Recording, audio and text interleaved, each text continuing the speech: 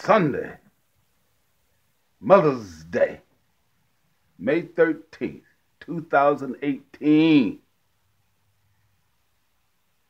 You are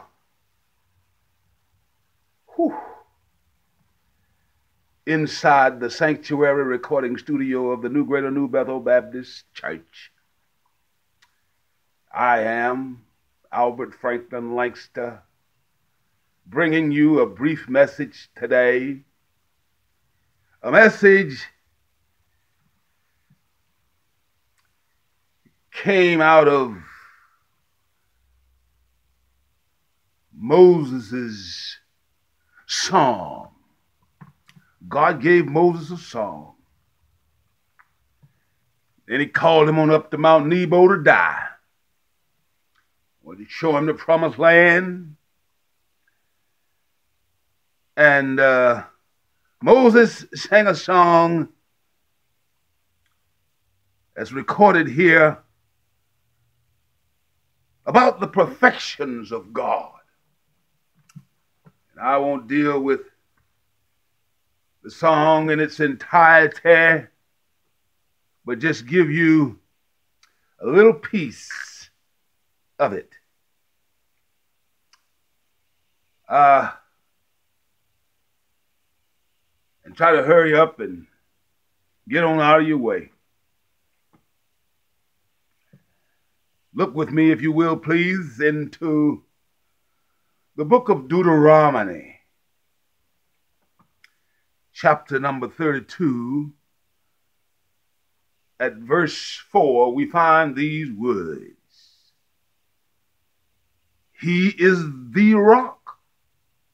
His work is perfect. For all his ways are judgment. A God of truth and without iniquity. Just and right is he. Subject for the message is doing business with God in truth. Part 2.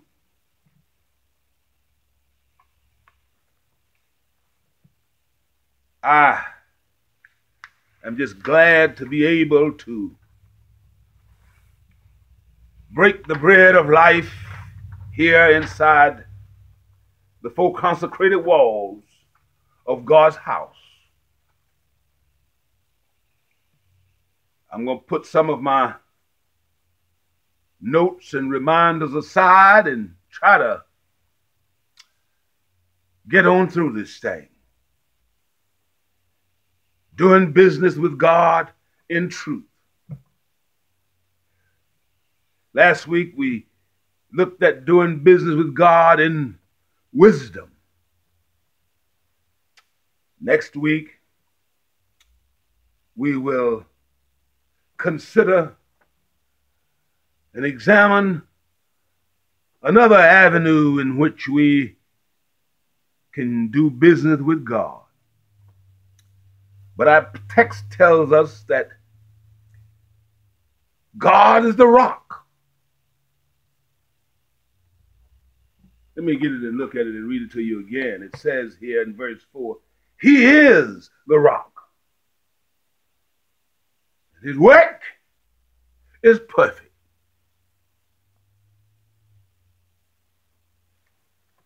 Look, a diamond is a rock. A ruby is a rock. Both are valued rocks. And some people, some women, barter on worshiping these rocks. But I just want you to know today that the rock is worthy of worship and praise. Have you ever had any contact with the rock? Songwriter wrote a song, says, Take me to the rock that is higher than I. Our text tells us about the nature of God, calling him a God of truth. That is an indispensable part of the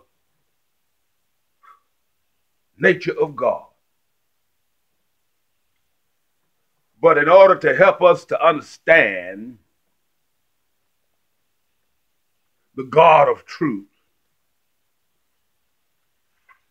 our church fathers of antiquity gave us a phrase known as the attributes of God. The better Baptist churches will not lay holy hands on a man if he has not been thoroughly schooled on the attributes of God. The better churches, the better Baptist churches. You want to get up, preach, and get licensed and ordained in these churches, you got to know the attributes of God. The word attribute is defined as the quality or character of a person or thing. That's what an attribute is. The quality or character of a person or thing. You're going to get a look at the quality and character of God today. More than that, you're going to get a full view of God's modus operandi. You get a chance to see how God works. You're going to get a chance to see what makes God what he is.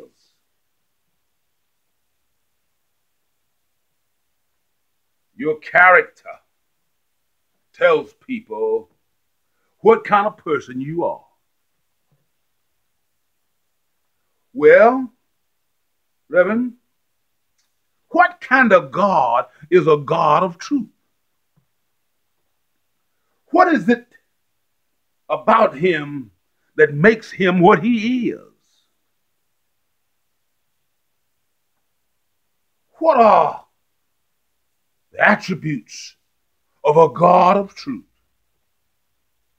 Well, God, our God,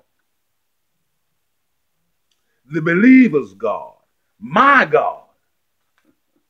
I want to say he's an awesome God, but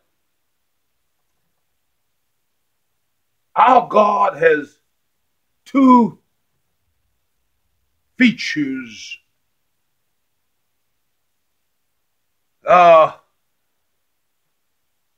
in his attributes. Well, he has two attributes. The other features, two attributes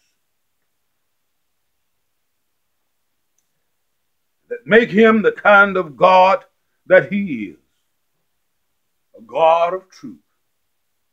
What are those two attributes? I want you to do business with God now. I want you to do business with God in truth. And I don't want you to do business with God without knowing how he works.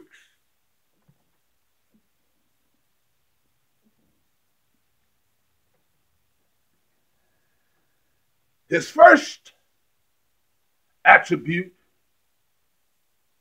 is what we call a natural attribute. It's just natural. His second attribute is moral attribute.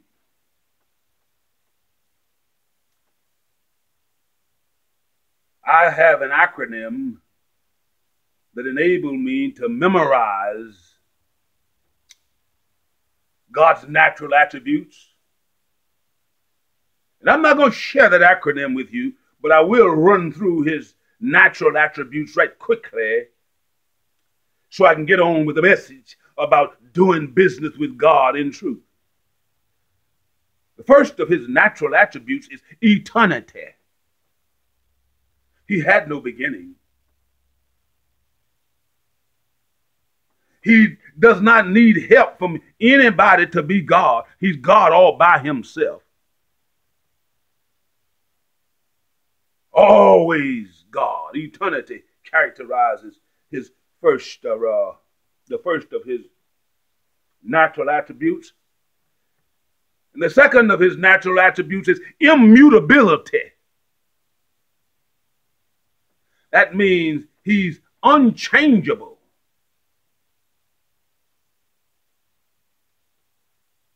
Always the same. Omnipotence is the third. That means he's got all power. Omniscient, means he's all knowing. Omnipresent, another of his attributes, natural attributes, means that he's everywhere. He's present everywhere. The final of his moral attributes is unity. There's one God. There's no division in God. He's God the Father, God the Son, God the Holy Ghost, all in one. Those are the natural features of God's character that make him God. Natural attributes. Well, Reverend, what about his moral attributes? They're easy. Wisdom is one of his moral attributes. Justice is another of his moral attributes. Goodness is one of his attributes. And the final attribute, moral attribute of God is truth. He has 4 moral attributes: goodness, truth, justice, wisdom. My friends, that is what makes him a holy God. Those are the elements of holiness. Y'all need to learn this. You can do business with God. Throwing that rock, hiding your hand, you can't do business with God. Whew. Carrying on a whole lot of foolishness, can't do business with God. That's unwise.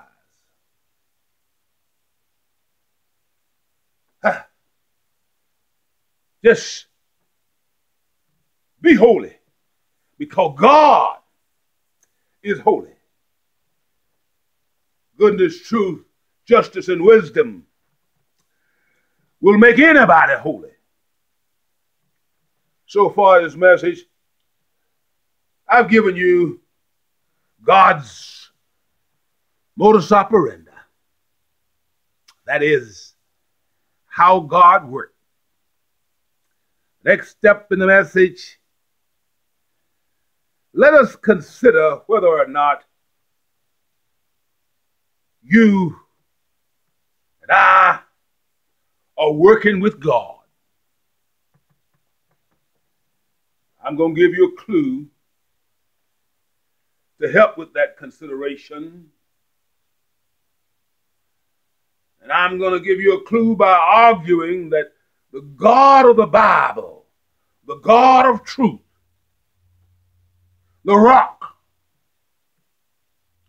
never bothered himself to hide or cover up the sinful ways of his children.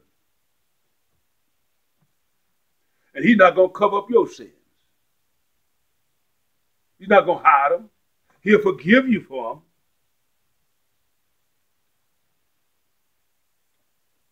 Once you're forgiven, they get thrown in the sea of forgetfulness, but they ain't thrown in no sea of cover-up.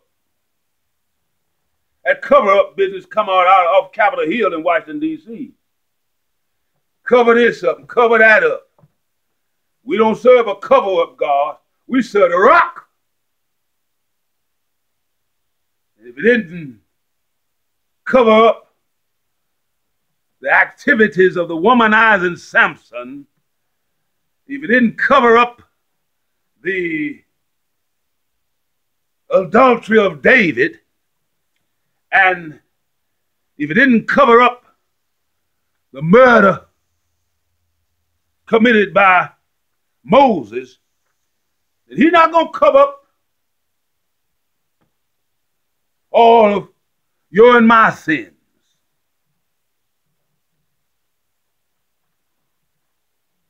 Why should he cover them up? He paid for our sins through the finished works of Jesus Christ. Now, isn't that good news?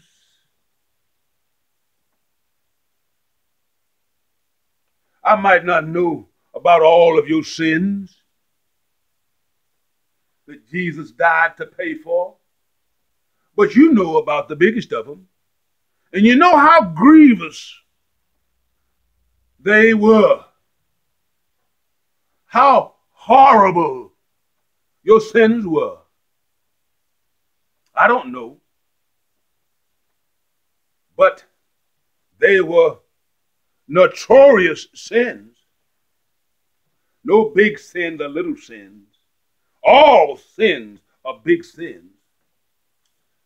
But some of you have suppressed so deeply into your subconscious mind those sins that you've forgotten all about them. And today, I will not, in this message, rake over the coals of all your past sins.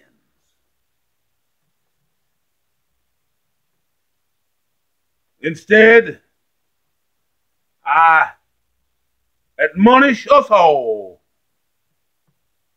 to work with God, to do business with God in truth. My friends, one thing you can be sure of is this, that if you are not working with God, you're working against him. There's no middle ground. It's either God or the devil that you're doing business with, that you are working with. So let us not kid ourselves, my friends. 1 John, not 1 John, St. John 14:6. Jesus speaks, and he identifies himself. 1 John 14:6. Jesus says, it says there, and Jesus said unto him, in this sentence, it has every appearance of a compound, complex sentence. There are simple sentences, there are compound sentences, there are complex sentences, but Jesus' words in this 6th verse appeals to me, and you English instructors, I solicit your editorial comments regarding the nature of this sentence in these 6 verses, the 14th chapter of John. Looks to me like it's a compound, complex sentence. Jesus said unto him, I am the way, the truth, and the life. No man cometh unto the Father but by me.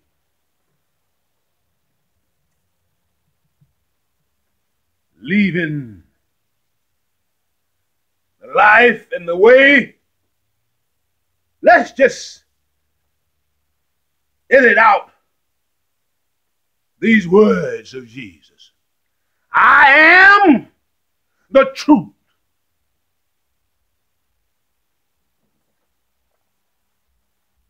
Deuteronomy says he's a God of truth. There's no inconsistency between the Old and New Testament. Dr. Gary Barmore told me, he said that the New Testament is built up on top of the Old Testament. He said that the Old Testament is just a substructure of the New Testament. Jesus is truth in in Deuteronomy. And he's the truth in John. My friends, Jesus is the truth. And if we want to do business with God,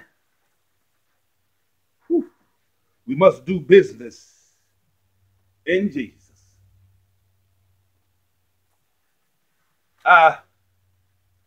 There is a glaring contrast in St. John, verse 10, chapter 10. We leave John 14 alone and go to John 10:10. Let me hurry up and get out of here. I'm 22 minutes gone already.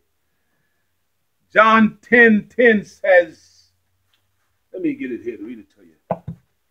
I know what it says, but I just want to read it to you. It says, the thief cometh, not but for to steal, and to kill, and to destroy. But I am come that they might have life, and that they might have it more abundantly. There's a glaring contrast there between the works of Jesus, works of the devil. Who you working for?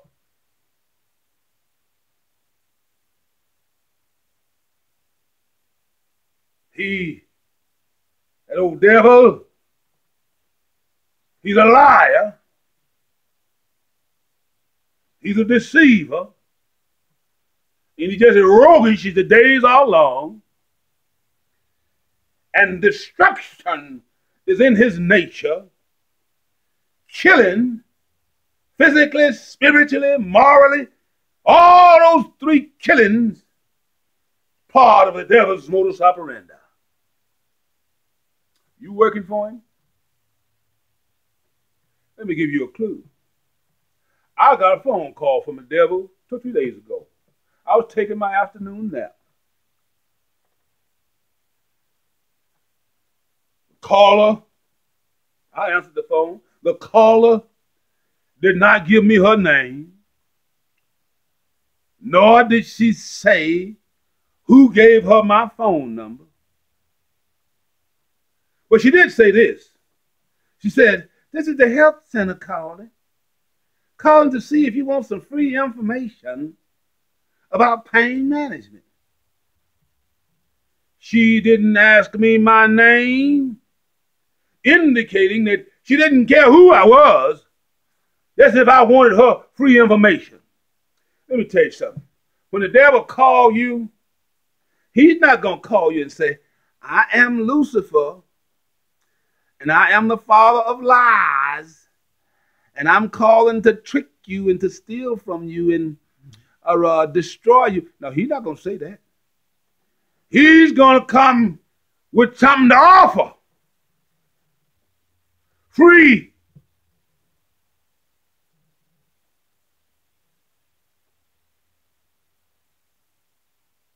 I politely but abruptly ended that conversation. But in the work of the devil, he stretches the truth. He stretches the truth until it no longer can be considered truth. Are you stretching the truth today? He's the father of lies. That's what the Bible says about him. Then comes the stealing, deception, the killing. Whew, my friends, your God is a God of truth. Work with him. Do business with him.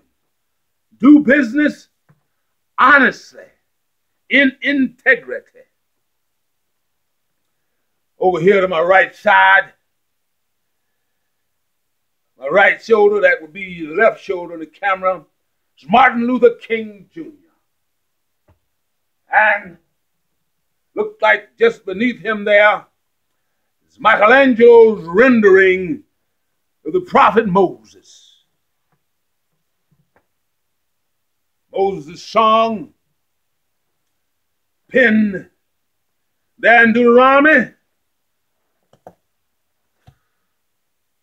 You read that entire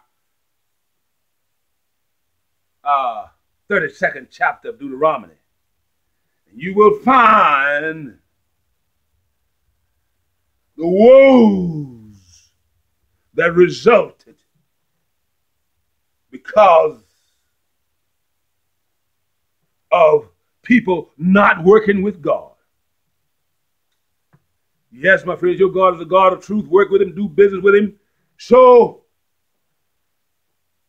now unto him who's able to keep you from falling, he's able to present you faultless before the presence of his glory with exceeding great joy, because he's the only wise God, to whom be glory, majesty, dominion, and power, both now, henceforth, and forevermore. Now, if you say these words, Lord Jesus, I believe that you died for my sins, and I believe that God raised you from the dead, saved my soul. You say those words, you will be prepared. If you say it and mean it, you will be prepared to do business with God. So may he bless you and keep you till we meet again.